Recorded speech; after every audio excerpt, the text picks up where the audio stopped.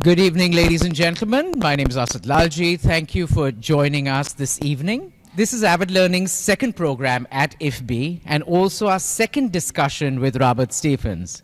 And there was so much more of Bombay's past that was still left unexplored that we had to have him back for yet another presentation. He might be back for a third. He doesn't know that yet. But anyway, to our topic at hand. Ever evolving and always under construction, a city so rich in diversity and heritage, a pulsating trade center, a cultural hub, and home to 23 million, Mumbai is truly a multi-dimensional city. Over the past decade, the 45 episodes of Avid's series Multipolis Mumbai tried to decode through different lenses this dynamic maximum city. In continuation of our deciphering today, we look at planned versus reality of the making of Bombay and now Mumbai as we know it. Welcome to Sustainability Now, Reimagining Bombay with Principal Architect, RMA Architects, and author Robert Stephens. After the successful marquee event around Robert's recently published book, Bombay Imagined, an illustrated history of the unbuilt city at the Royal Opera House, today Robert will share more in-depth perspectives of the city we love. Reimagining Bombay will explore an array of sustainable, radical, yet unrealized plans of Bombay's seemingly eternal challenges: seasonal flooding, water scarcity, the need for more public open spaces, and more. Stretching back to the early 1700s, some of the city's deepest thinkers will be introduced on this 3-century survey of past futures that never were. This session is part of Avid's ongoing Sustainability Now series, a thematized and targeted series of discussions that aims to convert audiences into change makers and active catalysts and custodians for a greener tomorrow. Before I hand it over to Robert, I request you to take out your phones and put them on silent and start using them. Start posting, reposting. Our handle is at Avid Learning and hashtag is Learning Never Stops. Thank you very much for joining us in such great numbers. Apologize if the seats are short, but this is going to be a great presentation. Thank you. Over to you, Robert. Things before we jump into this evening's talk. Of course, thank you all very much for coming out.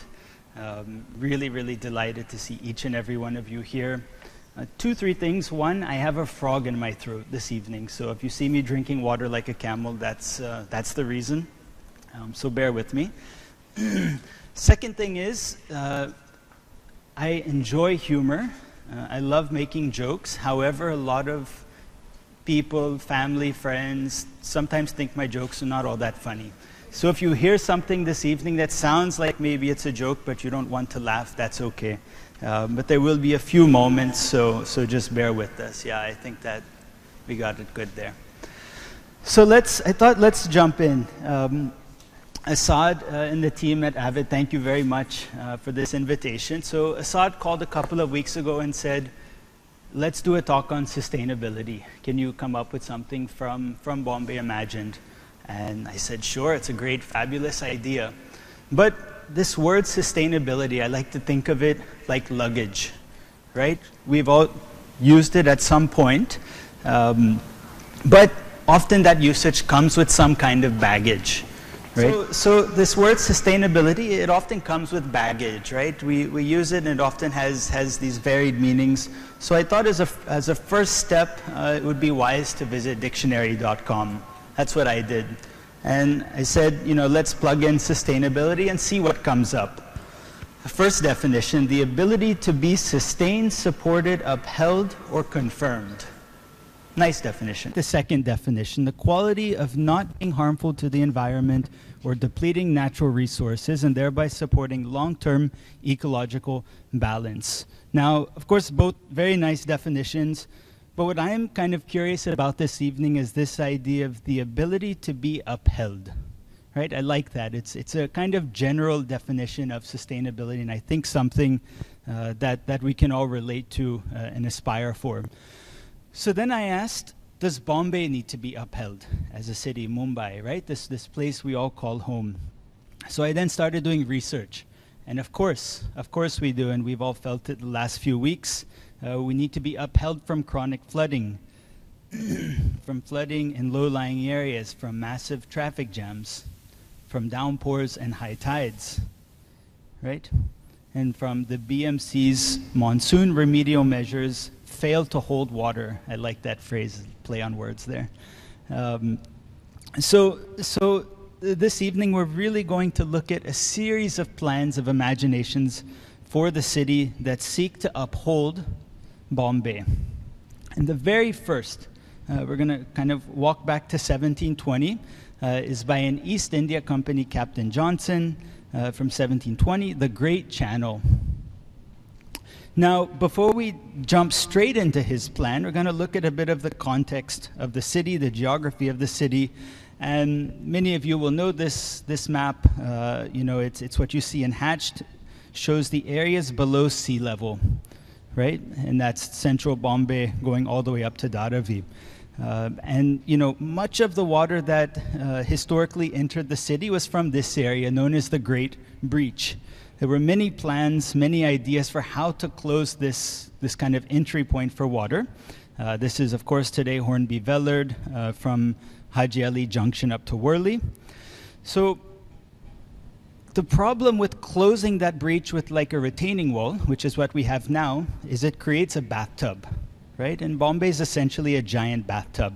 We have this perimeter which is higher than the ocean, and the very center of the island is this low-lying kind of depression. So the first idea to deal with this problem of the bathtub, the Great Channel, this was the proposal. It was this big 30-meter cut from the Great Breach across to Mazgaon. This is what it would have looked like. This is what we call a speculation.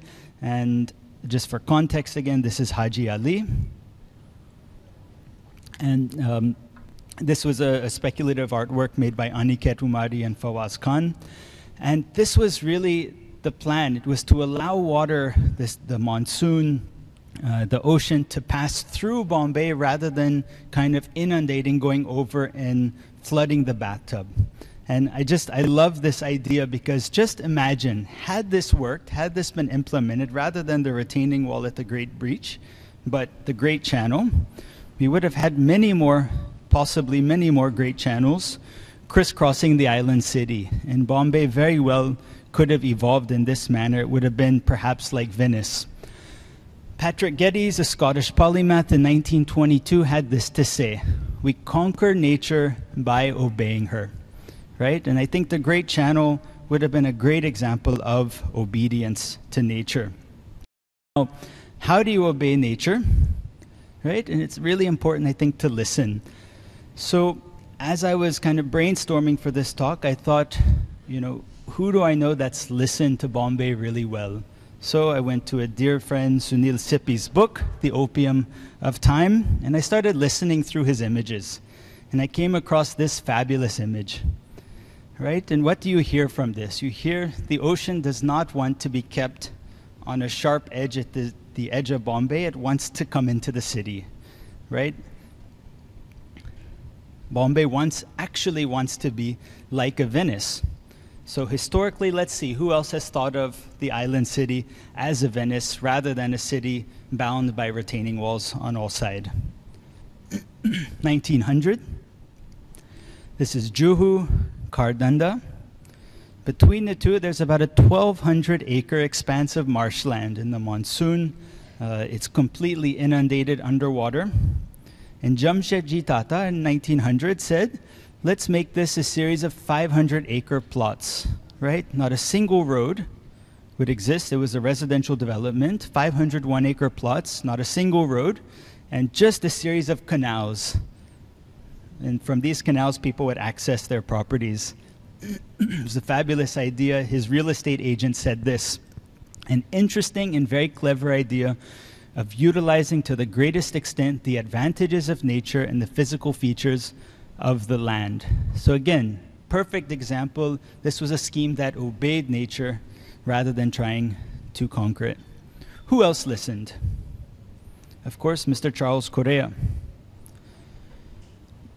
This is Back Bay. This was an aerial photograph I took about 5 years ago. And just to give us some context, what is circled is Nariman Point, NCPA. And this is the retaining wall, part of the abandoned works for the 1920s Back Bay reclamation. Yeah. So in 1973, the government of Maharashtra came up with a plan to complete the Back Bay reclamation. It would have involved 550 acres of new reclaimed ground. Again, the top right circle is NCPA, the top left is that existing retaining wall. And everything in between was to be filled with earth, and a harsh edge, another retaining wall, was to be made at the city's edge. Charles Correa, much like Jamshedji Tata, said that's not the right solution. What needs to happen is we need a Venice. We need Bombay to be like Venice. So what he said was, let's welcome the bay back into the city. The existing incomplete reclamation was just to be sculpted a bit at the edge, and it was to be made basically a pedestrian paradise with cultural facilities, an art and design center, just all kinds of venues. This was one of the imaginations for that waterfront. On the left, you get a glimpse of the ocean with boats. It was really to be a fantastic public space.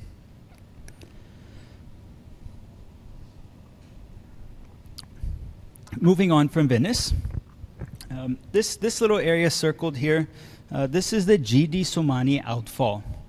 This was quite popular a few years ago. It came in the news 2019 because the outfall had crude sewage emanating from it. And you can see in this image, the bottom left, just this black water pouring straight into the bay.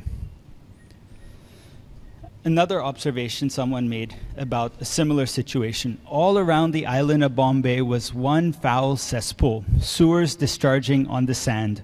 Sewers whose gaping mouths discharge deep black streams across your path. Right? Just like the G.D. Somani outfall, except this quote was from 1855 by James Maclean.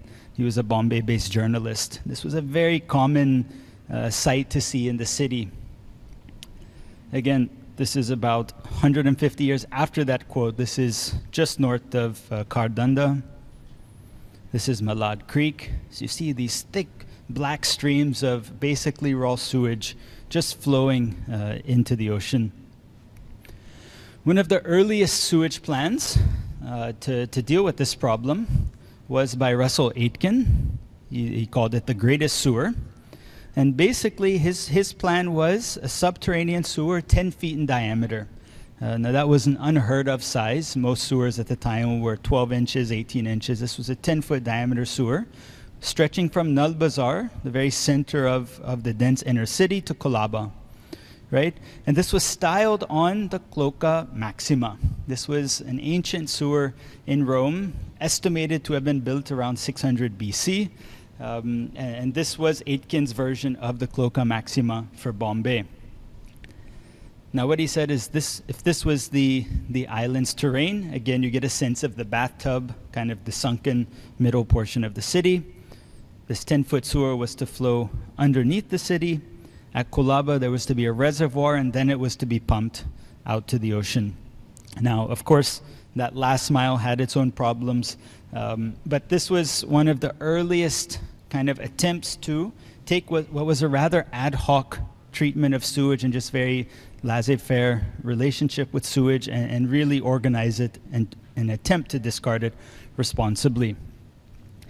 Now, journeying onward with the sewage, Hector Tulloch, a few years later, came up with an underground railway scheme. This is one of my favorite proposals from Bombay Imagined. And basically, this plan was to take an underground railway from Jacob Circle, today Sat Rasta, right, into the fort.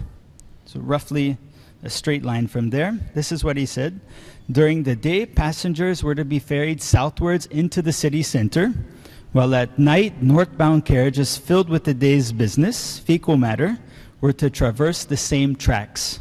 Right? This is real. This was actually his proposal. So people moved north-south in the morning and early evening, and then in the late evening, all the poop from the day was to go back to the northern edge of the city. Quite radical. I like to think if we had to name this railway line, how it would fit in the city's train network. So we, of course, have the Western Line, right? We have the Central. We have the Harbor Line. The Dream Line's under construction now. We have a new Red Line. I think this would have been called the brown line, right? And the symbol might have been this big streak. So that, I think, would have been a fun addition to the city. So this was the plan. The Pope was to go from Fort to Jacob Circle. And then he built on this proposal. A few years later, he said, then let's take all that fecal content and let's transport it from Jacob Circle to the very edge of the island city. And that big red kind of blob you see, this was land on which the sewage might be utilized, right? And just to give some context, that's Chembur, Bandra, and basically all the sewage was to just flood the low-lying land and to be used for irrigation. The advantages of that, of course, are many. One, this is what someone else had to say. The price of vegetables is ridiculously high in Bombay, and it is hoped that if sewage irrigation is carried out, prices will be reduced. I love this quote. It's by Arthur Crawford in 1869. And of course, Crawford Market, we all know Arthur Crawford. This is him. And bear with me for a minute. What was Arthur Crawford's least favorite vegetable? Nobody knows. Good. Potato. Yeah? Because he was never aloof. It's a LJ language joke. Aloof. He was never aloof. Okay, Arthur Crawford was so intimately engaged in the city from every kind of idea you could think of, he was engaged in. He had ideas, and we'll see some of these this evening. Coming back to Tulik's scheme. The present project is for utilizing the sewage proper and not for throwing it into the sea, right? So that was the big difference between Tulik's plan and all the others. Aitken took everything to Colaba, then threw it deep into sea. From there, Tulik said, let's use it to irrigate this land around Chembur, between Chembur and Bandra. Now, why is that relevant? This is an article from 2017.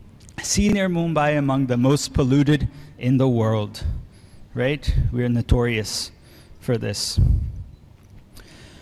1939, Love Grove sewage scheme. Anyone, when you pass Love Grove there, it stinks, no? It smells so bad. And there's a viewing gallery with lots of text. I've never seen a person reading there. They just collapse for sure. So 1939, in V. Modak, he was a city engineer. He visited, in the few years before he published this plan, he visited 76 different cities. Okay, 76 cities, and he studied their sewage treatment schemes. And he came back and made this plan. This was about a 40-acre development. Just behind Atrium Mall is this red dot, just the other side of the Love Grove channel there. And basically what he said is, he had one ambition. It was to eradicate the nuisance caused by the discharge of crude sewage into the sea at Worli. Yeah, and he had all these different sludge digestion tanks, future tanks, sedimentation, bioaeration, gas holders. It was this really complex scheme to basically treat sewage such that he could put it into the ocean, the leftover water, and it was perfectly fine, no harm to aquatic life. Now, of course, this didn't happen. But I think it's a really, really admirable and really important plan for the city. So that was, of course, to treat sewage and to drain sewage, how to deal with it once we have created. The second kind of set of plans, next set of plans we're going to look at regarding dealing with rainwater, right? And 1882, a man by the name of Dr. Henry Cook, he was a Bombay-based practicing doctor, and he was an amateur artist. He came up with a plan for this huge rainwater harvesting lake at Mahalakshmi. Now, this was one of about 30 ideas, plans, visions in the book that we had really vivid text for. Okay, really vivid. They wrote so beautifully about their visions, but there was no drawing, no visual content. So I worked with the speculative art I referenced earlier. I worked with 4 artists. I made sketches like this, that I imagined there would be a still reflective lake, In the background would be Haji Ali, surrounded by trees. And then this is what Aniket Umaria, one of the artists, came up with. And I love these. I think they're like absolutely works of art. And this is our imagination of Dr. Henry Cook painting this lake he's created, this rainwater reservoir. I kind of think he maybe was a little selfish. He made this plan so that he could go there and paint when it happened, because it would have been really idyllic, I think. Patrick Geddes in 1915 had this to say. Same area. Whether it might not be possible to leave a certain amount of open water or clean park lake. Right? He was referring to that same area in Mahalakshmi. So you see this constant repetition of ideas of how to deal with the bathtub that is Bombay, the central low-lying part of the city. 1865. I'm going to come back to Arthur Crawford for a minute. And he has this vision for a 400-acre park, right? For those of you who have either heard another talk or seen an online talk, this was the plan that really started this whole exploration of Bombay's unbuilt past, right? Arthur Crawford's 400-acre park. Now, for me, one of the really fascinating things about this proposal is not the park itself, actually. What he proposed is at the entrance of the park, there was to be a statue. I think this would have been Bombay's first and only sustainability statue. The statue was to be a fool in a cap. Okay, so just imagine that, a fool in a cap. Pick the most foolish person you know and put a cap on him. Okay? And below it, in 4 languages, I presume English, Hindi, Gujarati, Urdu, it's my guess, was this quote. "Forgive us, for we know not what we did." Okay? And Arthur Crawford's plan was that this statue was to reference previous politicians, previous commissioners before him, who took all the city's waste and dumped it at this area in Mahalakshmi. They created an unregulated landfill in the precinct of the city, basically. And this was his way of condemning them, basically, saying, you're guilty and you now need to confess your guilt. Forgive us, for we know not what we did. Now just imagine if that had happened, and today whenever you pass Haji Ali Juice Center, you see this fool in a cap there, okay? It really makes me wonder, would we have then done this? Okay, this is the Maloon dumping ground, if maybe no one's visited it here. I've not been. This is an image from about 5 years ago. It looks like an atomic bomb, no? It's the dumping ground at Maloon. Or Deonar. Right? Deonar is a similar scheme. In 1981, MCGM planned much like Arthur Crawford. Arthur Crawford proposed to, on top of that dumping ground, create a public park. MCGM in 1981 proposed a city park above Deonar. Right? Crawford, I also like his mustache. This is, I constantly can keep looking at this image and just feel inspired.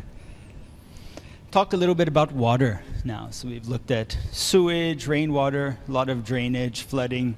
Now let's talk about drinking water, and I'm doing okay.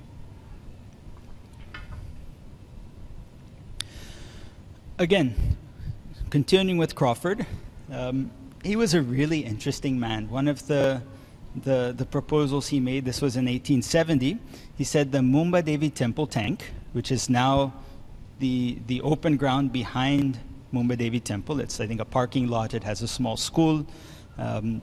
He proposed that tank should be developed as basically a public space with black and white marble steps leading down to the waterfront, with seats, with gardens.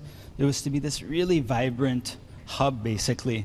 And there was an opium bazaar on one side. He said that should be raised so from the street, the general public can see the tank. It was a really, I think, ambitious and really sensitive proposal, because he understood the importance of water in the cultural, social, spiritual lives of Bombay's residents. Now, speaking of water, thinking about these tanks and wells, this is a map from the 1850s. Every black dot you see in this map is an open tank or an open well, right? There are hundreds of such pieces of infrastructure in the city at this time. And in 1852, Henry Conybeare comes up with this really, I think, quite radical plan. He says, because Bombay is struggling for potable water, for drinking water, let's insert a series of filtering wells into every tank in Bombay. And basically, these filtering wells were to just separate all the pollution, kind of the impurities from the water, into this really clean cistern in each tank. And it means the city would have had a kind of disaggregated water supply system. Every locality would have had access to fresh, potable water nearby. It's a beautiful drawing, what he made, all the details, quite elegant. Of course, that didn't happen, and Bombay went the route of creating mega reservoirs, dozens, sometimes hundreds of kilometers away. This was one scheme that followed Conybeare's failed pavilions. This is the Shelwa Reservoir. It's near Tansa, present-day Tansa. And this was a journey of about 90 kilometers, right? This is the direction we went. So rather than the disaggregated proposal of Conybeare's, we went with this kind of singular systems far, far away. And again, for scale, that's the island city. And this is why that's important, right? Water loss in Mumbai at 50% is highest in the country. And this is from 2011. So half of the water that we collect at Shelwa, Tansa, all these reservoirs, by the time it reaches the city, half of it is lost, right? That's extremely, extremely unsustainable. And that's why we still struggle with water supply in the city today. Now, Bombay is, this is the highest in the country. And that's because in all things, it seems we are the maximum city, right? So that kind of spurs at more questions. How do we sustain? Is it by using minimal resources, by recycling, and by both? So I'd like to introduce some who I think are Bombay's best recyclers, right? And minimalists, as I think both kind of go hand in hand. And the first is William Walker. I really love this man. Bombay Imagined is dedicated to him. His beard is also, I think, quite contemporary now. And this was William Walker. He was in Bombay from 1845 to 1865. He loved the city. And one of the many, many plans and imaginations he had for the city was this, cremation. He came up with a scheme that he called luminous cremation. And it's a long text, bear with me, I'm going to read it all. And these are William Walker's words. Yeah? Fastidious people may be shocked and startled at the scheme, but on what reasonable grounds? Is a man of mark whose whole life has been devoted to the enlightenment of his fellow countrymen to be quenched from our sight forever by the fell stroke of death, and leave but a scintillating ray behind? Forbid it, economy and common sense. Does it cost nothing, thank you, to clothe the ribs with rich store of carbon that it should be afterwards wasted in the desert air, the very marrow of our complaint? Would it not create a sweetly mournful feeling in our breasts to see that, although our friend be dead, yet meteor-like as in life, he was shedding an effulgent ray to dispel the darkness before seeking the flowing galaxy of light in the other world? I'm not sure if that made sense, right? Basically, what he wanted to do, when the body of deceased was cremated, he wanted to collect all the gas and then transport that to lamps throughout the city, and then light all the street lamps with the gas created from these cremations. So bear with me once more. Why did he want to light the streets? I give 100 rupees for anyone who gets the answer. No. Because he was a walker. Thank you. Touched. Thank you. So in 1863, Walker is recycling the dead, right? He was one of Bombay's best recyclers. 2 years later, this other really interesting scheme, public transportation for the deceased. I think Bombay would have been the only city in the world with a public transport system for people who couldn't even buy tickets. 1865, this is the Burial Commission's plan for a 252-acre cemetery at Matunga. It was this really, really radical plan. They said, let's close every small cemetery, cremation ground in the city, close them all, consolidate everything at Matunga, okay? And then to make access simple, they built a dedicated railway line, right? This is Fawaz. Fawaz is here. This is one of his works. It's a really beautiful work of art. Please, if you buy the book, buy it just for this, because it's gorgeous. So let's revisit the lines, right? We have to name our line. So we have the Western Line, Central, Harbor, Dream, Red. The brown line we already met earlier, right, with Hector Tuluk, the streak symbol. And then we have the deadline, right? And this would have been the ultimate deadline, I think, this line. That's a joke. Okay.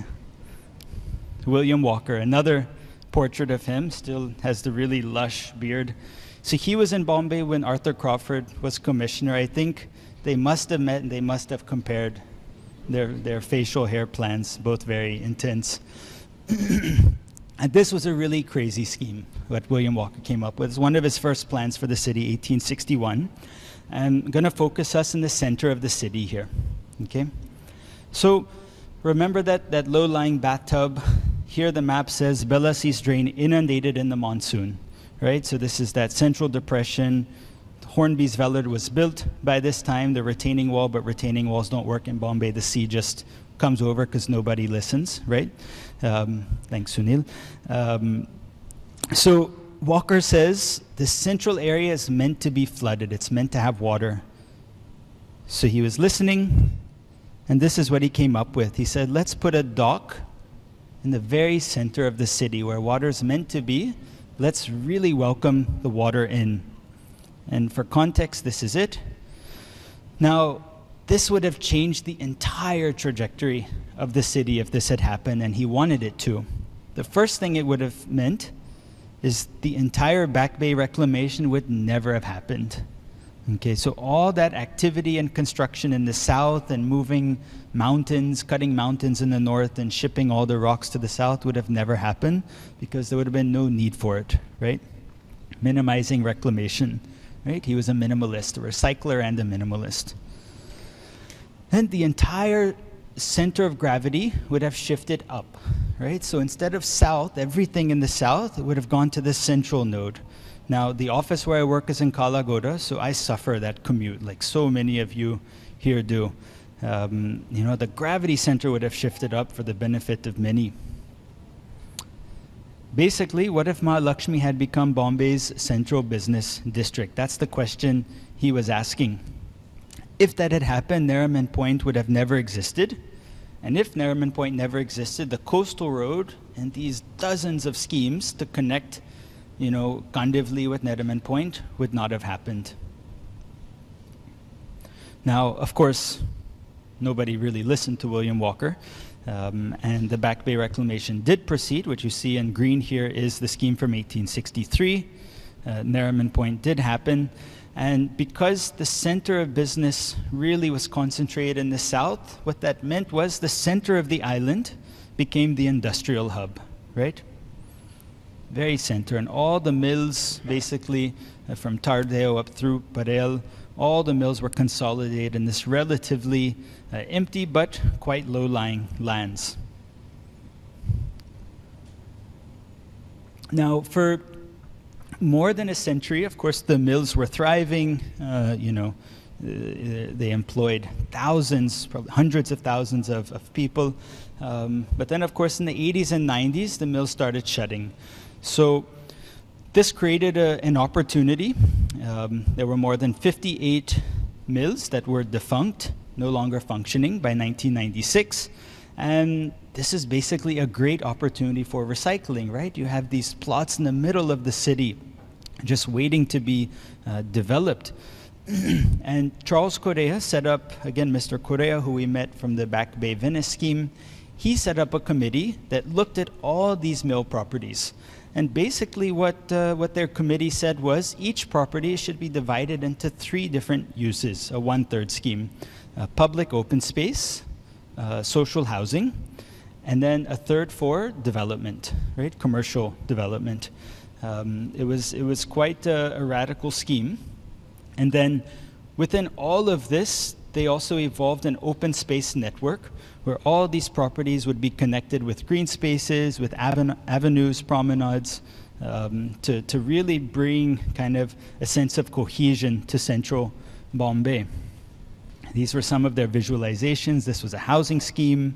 They also proposed to keep certain mill buildings, much like IFB where we are now, and then convert them into new kind of adaptive reuse spaces. And this was their vision. Instead of a meaningless hodgepodge of development, large and viable parcels of land can be made available in a pattern which makes overall urban sense for the city. Now, of course, this didn't happen. The kind of builder community did not take too well to this one-third proposal, and eventually the Supreme Court upheld that the one-third rule applies only to vacant space on these properties, of which there was essentially a minuscule amount, so nothing ever happened to this plan, unfortunately. And this is central Bombay today. It is in many ways a meaningless hodgepodge of development.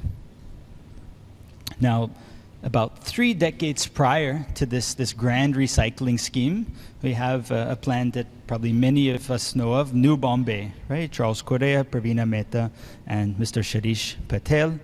And basically what they said was, Bombay, especially South Bombay, it's overcrowded. It's completely maxed out. We need to disaggregate. We need to split Bombay into 2 separate cities, 2 independent functioning cities, rather than one inner city and suburbs surrounding. So they proposed to create a new central government hub on the mainland. This was one of the structural plans. But I like to think of this as basically splitting Bombay into 2, right? So that things get dispersed and everything becomes a bit more livable. This is what Mr. Correa said in 1971. What we really need is a kind of open-ended planning, one which changes the structure of Bombay so as to maximize the growth options available to the next generation. I like that. 2 decades before this, Claude Batley, practicing architect in Bombay, he taught at JJ. He had this plan. Bombay should spread itself out into a group of 25 coastal townships. Right? That's crazy. You know, like we hear so much about the Correa, Pravina Mehta, and Shirish Patel plan of a new Bombay, 2 cities, 2 twin cities. And Claude Batley saying, let's make it 25 cities. Right? It's really radical. If this is the Bombay region, that's the island city. Dhanu is here in the north, Alibag in the south. And basically, Claude Batley's plan was this, that we're going to have these 25 townships. They'll be connected by air, by sea, by land. Batley said this, community life for bachelors and childless couples would be vastly more economical than the present individualistic mode of life. I like that. Bombay is a very expensive city, so anything that's more economical is welcome. This is, of course, the island city today. It's an image from a couple of years ago. You can see the West Island Freeway, the coastal road reclamation there. And Bombay never split into 2. It, of course, never split into 25. It's one city. It's this long north-south city. It's super dense. It has many problems that we all know perfectly well. But I'm an optimist. And my wife sometimes gets annoyed that all the bad things in life, I just forget them. Like, I erase them from my mind after 2 or 3 months. So I'm constantly just thinking ahead of what good I can. So it is what it is. We have what we have. And how do we now make this a more sustainable, a more livable city? How do we uphold Bombay going forward? And I think there are 2 essential options. One is we create new land, right? And we create new facilities on that land. The coastal road is a perfect example. I personally don't think that's the way of the future, but that's one option. The second option is to then instead take little bits and pieces within the city and really sculpt something new out of them. Recycle those bits and pieces afresh. And that could be dispersed all over in different neighborhoods, different localities. I'm going to talk about a few of those options, these kind of microscopic sculptings of the city. This is one of them by Abraham John Architects, a Bandra-based firm. And what they said is, let's take the Mahalakshmi Bridge, which is structurally, technically unsound at the moment, and let's make it into a pedestrian overbridge. Now the BMC is planning additional flyovers on either side of this bridge, so this will become redundant. My sense, in 5 years it will be demolished. But what they said is, keep the bridge, make it just for pedestrian use, and then the hundreds of thousands of people that exit Mahalakshmi Station can use this bridge conveniently, and it's a pleasant public space to get to and from where they're going. I think it's a really nice idea. This is one of the visualizations for that plan. This is when that bridge reaches Sat Rasta. A very beautiful, I think, geometry, what they envision. This is a second kind of sculpting plan, recycling plan.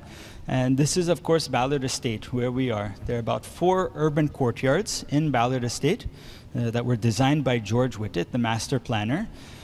And by and large, they're decrepit. Most of them are gated and locked. And Studio PKA, again, an office based here in Fort, they said, let's kind of bring new life to these courtyards, make them vibrant public spaces. Let's have cafes, amphitheaters, art spaces. And I think this is a really nice proposal. And much like the Sat Rasta proposal by Abraham John Architects, essentially a very low-cost scheme. There's no land acquisition. It just means a little bit of creative thinking and using what we have well. Another plan by AJA. If you see the Juhu Aerodrome, it's super large. But it's, of course, off limits to the public. And simply put, their proposal is, let's make it a 385-acre public park. Again, the land is there. It just needs to be opened.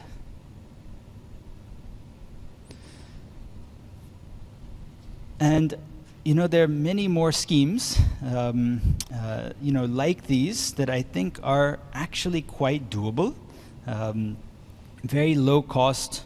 Again, just the core of them is creative thinking, being sensitive, and having this mindset of how can we uphold Bombay? How can we make a city that's more sustainable in the future? I'm going to plug now. Please do consider purchasing a book. They're at the back. This is the new Bombay spread. It has 200 plans. There are many more that are, if a topic of sustainability, is of interest to you, there are many more plans in the book that I've not touched on. And just before we close, I'd like to introduce some of the team behind the book. This is Aniket Umaria. He's one of the speculation artists, one of 4. Deshna Mehta and Carol Nair, they designed the book. They're super talented, sensitive designers. Fawaz Khan, he was the project manager. He was a speculation artist, overlay artist, many things. Fawaz is here. If you see him, say hi. Vrimshi and Kshitij created relief maps. So every project has a map of the city at that time. Praveen and Shah Alam Sheikh were part of the production team. And they really, with their team, which you see, not even everyone's here, but a majority, they really created what I think is a work of art. Each book is really beautifully crafted. So please do consider picking one up. This is our home. Bonnie, our cat, he's always on top of things. We're really grateful to her. Tina, my wife, has not only supported, we decided to self-publish the book together. So that's another good reason to buy, so we can get back some of our investment. And Tina manages all of the social media, the website, everything. She's really done a fantastic job. And then Kai, who some of you have seen running around in the front, he's been helpful all along. So thank you very much for being such a wonderful audience and laughing at some jokes. Thank you.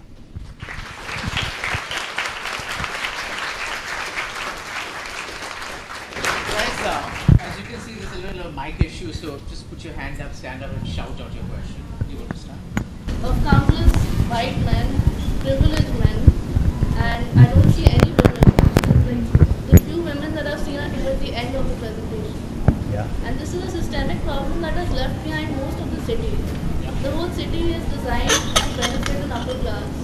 So I find it quite shocking that you would say that these ideas are forward thinking from the 1700s, when it was really quite technocratic and it was quite regressive, and it was just in place to reinforce certain class structures, caste structures in society.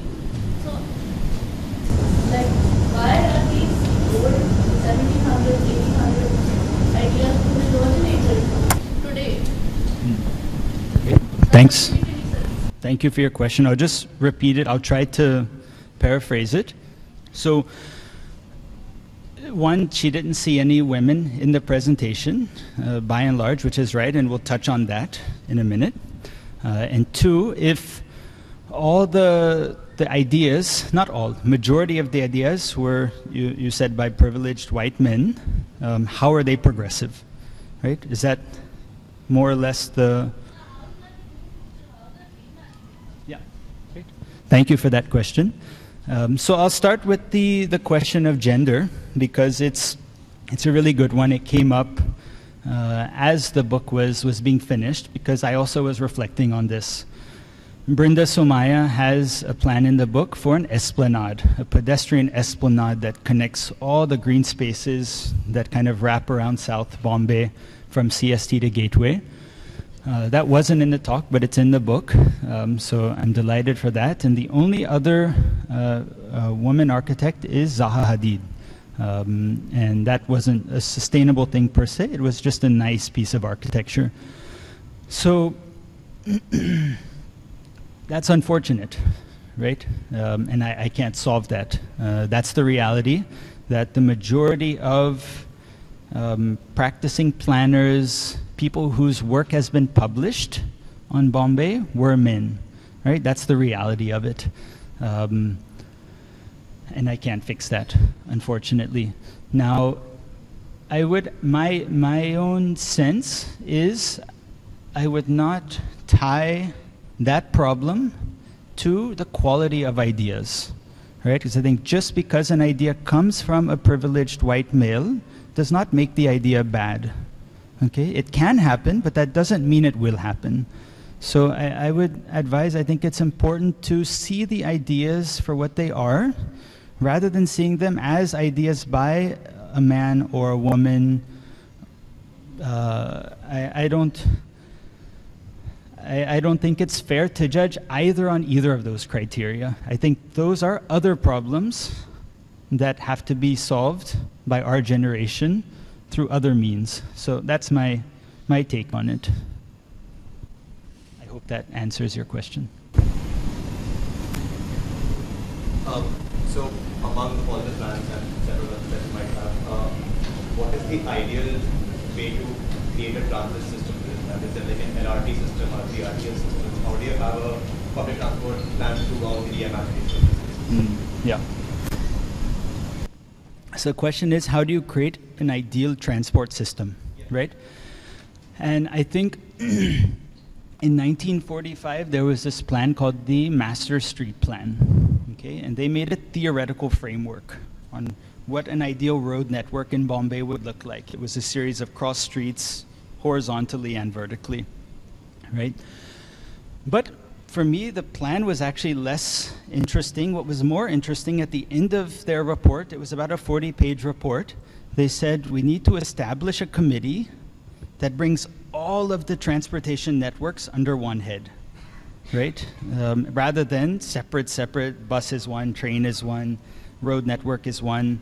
They said everything needs to fall under one head. Only then there will be some coherence to transportation in Bombay. And to date, that has not happened, in my understanding. So I think that's the way. That's the way to take what we have and try to make it more efficient and cohesive.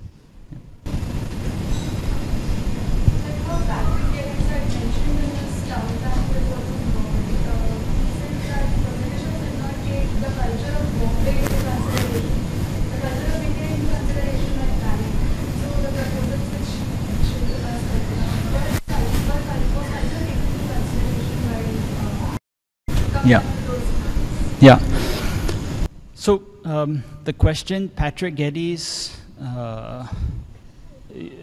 Yeah, so basically it's a comment and a question. The comment was Patrick Geddes was critical of British officials who by and large did not take culture into consideration in plans, right? They were like scientists. They were just, not scientists, sorry for anyone who's a scientist. They were very objective, I'll say, and they didn't see the subjective parts of life. So, whereas Patrick Geddes was like culture-centric, right? That was, everything emanated from people, then plans evolved around people.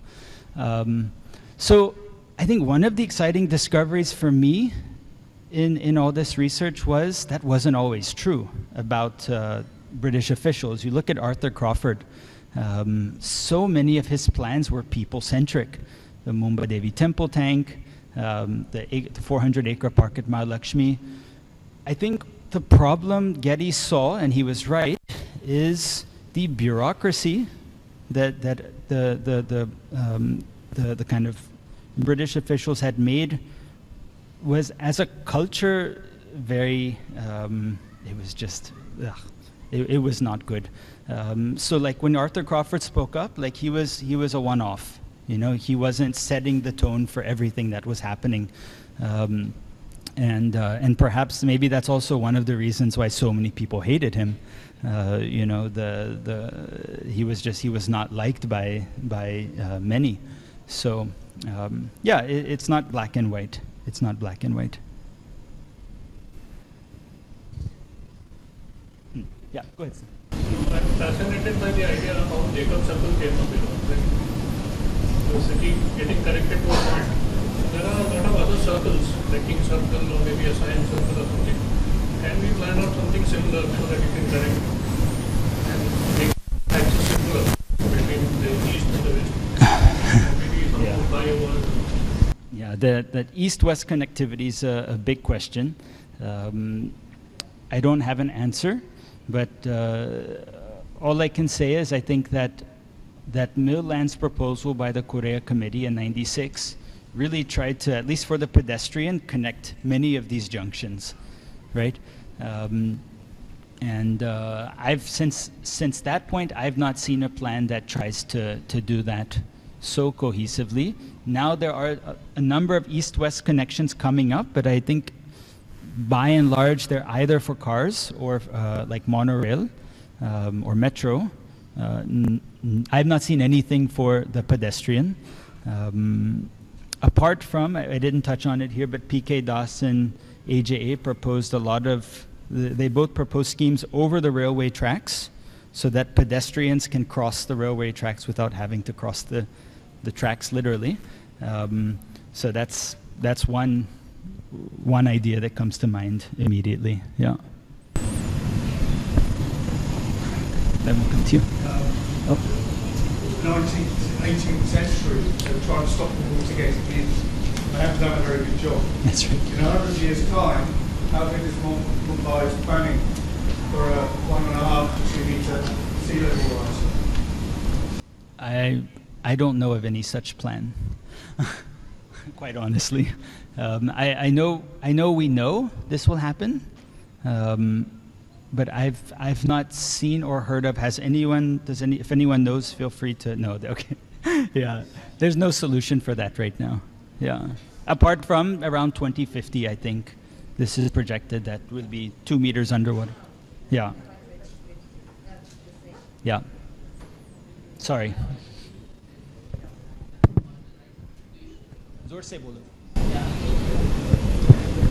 Okay, so my question is this, regarding the political value of it. There is one way that you have architects and people planning for it, and it should be backed by a political will for it, right? Because they are the ultimate authority to decide. So we should reflect on them.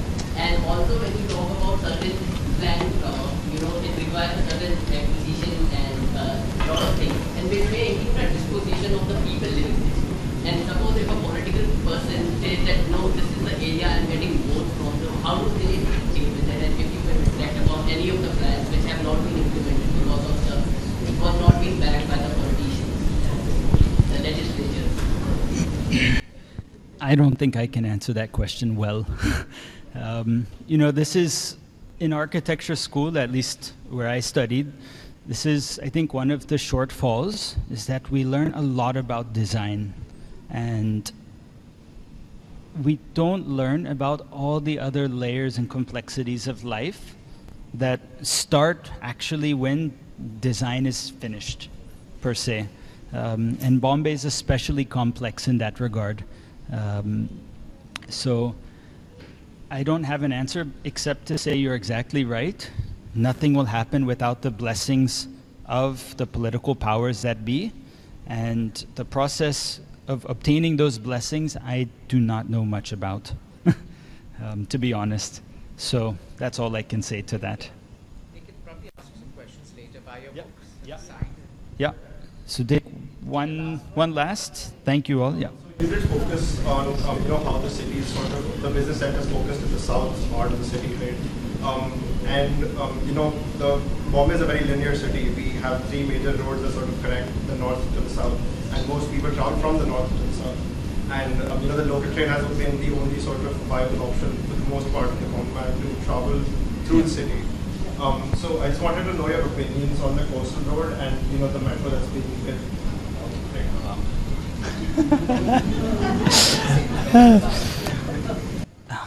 My opinions on the coastal road. So I actually did a 1.5-hour talk on the coastal road a couple of years ago. So what I'll do is I'll just re-upload that and send it to you, because I don't think everyone wants to stay for another hour. I have many thoughts on that, but sorry? Short. No, outdated.